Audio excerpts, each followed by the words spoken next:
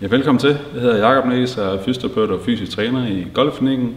Jeg skal lave et træningsprogram, hvor vi kommer til at arbejde med noget styrke i benene, der kommer til at være noget core-træning, der kommer til at være noget træning af arme og skuldre. Det eneste, du har brug for, er noget vægt. Man kunne vælge at tage en vægtskive. Den kan veje 5 kg, den kunne veje 10 kg, den kunne veje 15 kg, alt efter hvor træt jeg vil blive. Hvis du står hjemme i stuen, kan du også, det kan være, at du kan gå ud og tage en haveflis med ind, som vejer lidt. Du kunne også vælge at bruge en spand maling eller en bøtte, du kunne fylde med noget sand.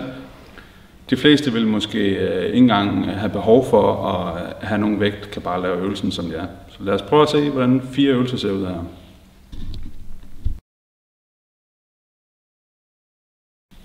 Så er vi på den første øvelse her, den her squat med rotation. Det handler om, at jeg får en god fornemmelse af, at jeg står sådan lige meget mellem forfod og bagfod. Så squatter jeg ned, og så går jeg op, og så ender jeg i en position her. Positionen her roterer jeg ind i min venstre hofte, og så strækker jeg armene så højt op, som jeg kan. Og jeg kommer hernede fra en position, hvor jeg går ned i knæ. Jeg forsøger at lade være med at lave den her position. Der er egentlig heller ikke med, så jeg squatter bare lige ned hertil, og så kommer jeg op hertil. Så der vil jeg lave 10 gentagelser til den ene side, og så vil jeg lave 10 gentagelser bagefter til den anden side. Hvis man ser den fra siden af, så er det lidt vigtigt, når jeg squatter ned, at når jeg kommer herned, så har jeg en linje her på mit underben, der er parallel med min linje på min ryg. Så det vil sige, at jeg kommer ikke sådan her ned. Jeg kommer ned, hvor jeg holder mig lidt oprejst, og så får jeg drejet ind i hoften her. Så det er squat med rotation.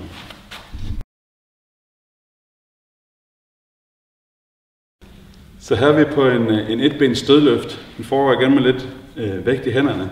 Hvis man ser det fra siden af, så har jeg balancen på mit højre ben. Så har jeg lige ryg. Jeg starter med en fin lige ryg, har lige lidt spænding i maven. Så bøjer jeg hoften, løfter mit venstre ben op, forsøger at holde balancen, så jeg kommer herned til, og så kommer jeg op igen. Så der vil jeg lave 10 gentagelser på mit højre ben. Så vil jeg vende mig om.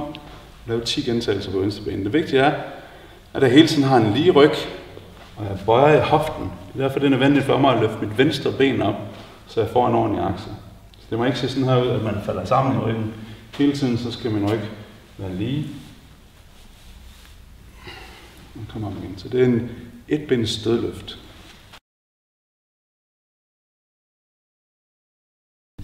Så her har vi en core-øvelse. Jeg har igen brug for lidt vægt. Jeg har min 5 kg skive her. Så går jeg lige en lille smule ned i knæ. Jeg spænder lige godt op i maven, så tager jeg skiven ind foran hovedet. Så kantstiller jeg den her med mit højre øre. Så går jeg bagom, så har jeg ned bag nakken, så ruller jeg den ind. Så den kommer op på mit venstre øre, og så er jeg inde foran hovedet igen. Så vil jeg køre modsat, så det bliver sådan en flydende bevægelse. Det der er lidt vigtigt, hvis man ser det fra siden, så må jeg ikke stå og lave den her bevægelse. Jeg må ikke stå og sveje, så jeg skal blive ved med at holde en lige ryg. Så det er det, jeg bruger min gode opspænding i maven til. Så vil jeg køre 5 gange den ene vej rundt, og 5 gange den anden vej rundt. Core stabilitet.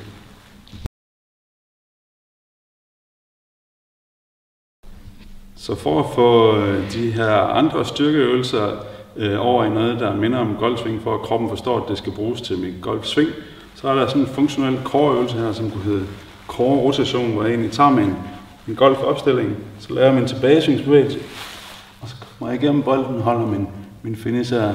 Det hele handler om, at jeg får aktiveret min mavemuskulatur, så fordi jeg har noget vægt, der trækker væk fra mig, så vil det være naturligt for mig at komme til at sveje. Men jeg prøver ligesom at holde styr på balancen, jeg prøver at holde styr på mine positioner. Så vil jeg lave 10 gentagelser i min svingretning, men fordi det er styrketræning, så vil jeg være nødt til at lave 10 gentagelser i modsat retning også. Så jeg kan få nødt til at lave 10 gentagelser til højre også. Så det vil være en funktionel core-øvelse.